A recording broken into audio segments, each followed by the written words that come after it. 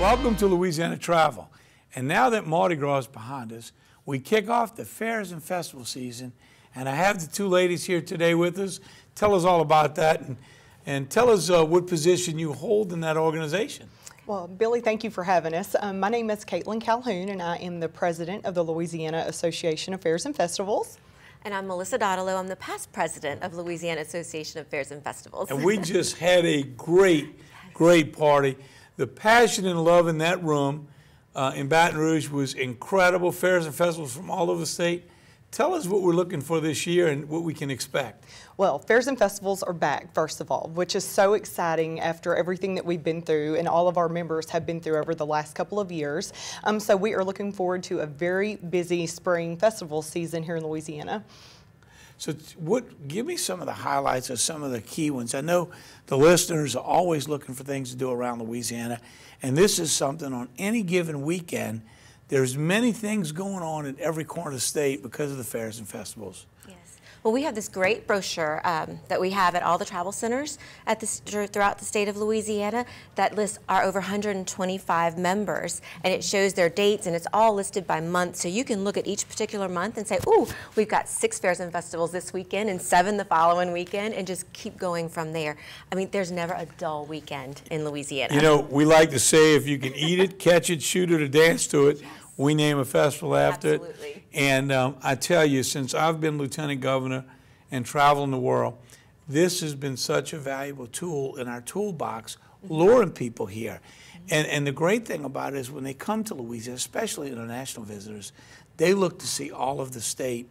And there's something exciting happening in every corner. The tamale fest, the crawfish, the watermelon. Tell me some of your favorites. Oh gosh, that's so hard to pick certain ones. Well, of course, I have to kind of give a plug for one of my festivals because it's in April. It's the Battle of Pleasant Hill reenactment. We're one of the largest Civil War reenactments in the state. So, of course, I love my own event. But then there's Ponchatoula Strawberry that's coming up, Louisiana Crawfish, Brobridge Crawfish. There's so many wonderful events across the state. So it's really hard to pick favorites. And the thing that I really love is that we try to give, and we do, hire a lot of local band and musicians. Yes. And they've been hit extremely hard in this shutdown, getting no work. And I know the fairs and festivals, y'all highlight and give them a lot of work, and that's really special. Absolutely. Right.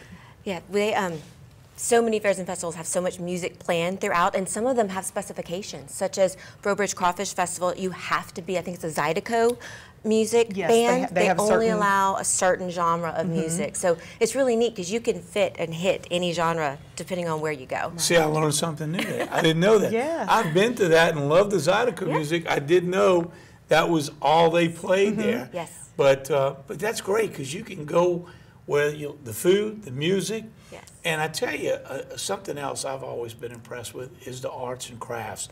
So many talented people making so many things. Yes. And every year there seems to be a new family that created something new that they sell at one of these fairs and festivals that you can't get anywhere else. Yep. And that's one really cool thing about our organization is we do have fair and festival members, but we also have resources for our members that include a carnival branch, an associate branch, and an entertainment branch. So we really try to work as an organization with not only bands and carnivals and those arts and crafts vendors and things like that. We are kind of a one-stop shop for fairs and festivals. So we all have to work together in order to make our event successful. So we all try to just kind of work in the same vein to provide our members with some resources. And I think that's what we were talking about earlier about trying to get the 411, the ones that aren't members to join. You know, we speak with a lot of voice. We have more political clout, but it also gives you the resources you need to share those great bands, vendors, and it also helps us when we take your website and push it out there across the country and the world, where people can download, look at all the fairs and festivals you have in your brochure. It truly represents all 411 if we can get all of them to join and be a part of the great organization. I think it's like $75 to join. Yes, so that's probably the cheapest membership.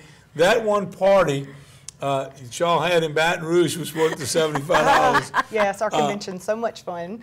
Well, you always dress up. You always have a theme. when I walked in to see the scoreboard with my Yes. name above the scoreboard was really kind of neat. But to see everybody take on a different act or celebrity, it's just pretty special, the passion in that room.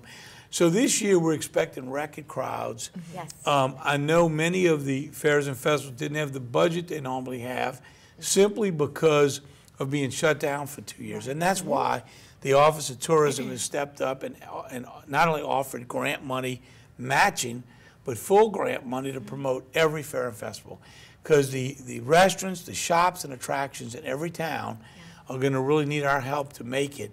And there's one thing that will draw them to the community, and that's the fairs and festivals. Absolutely. Thank y'all for being with me today. I look forward to making as many as I can this Yes, year. yes. Great. I said I'm going to try to make them all, but you know, as many as I can.